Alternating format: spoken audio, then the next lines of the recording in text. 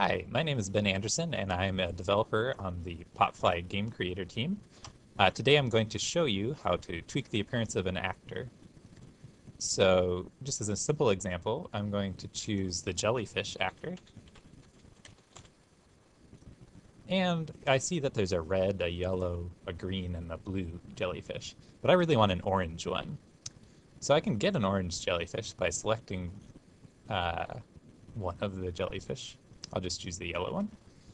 And then clicking on it in the actor pane. If I click appearance, you'll see the jellyfish, and if I click switch to XAML, it will show me the XAML representation. Now this is just sort of code for how to draw the jellyfish.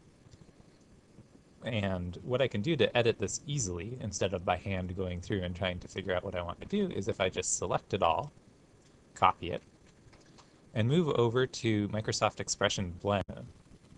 After XAML is copied to the clipboard, I'm going to show you how to edit it using Microsoft Expressions Blend.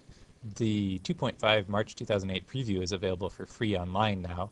Once it's released, that won't be available for free anymore, but you can use other tools like Visual C# Express, which is available for free, but aren't quite as good for editing Silverlight XAML once that happens. So now that I'm inside of Blend, I can click New Project and create a Silverlight site. The name doesn't matter because we're just going to be using this as a template to edit our XAML. So I can create the site. Okay. All right, now that I have my project open, you'll see page.xaml.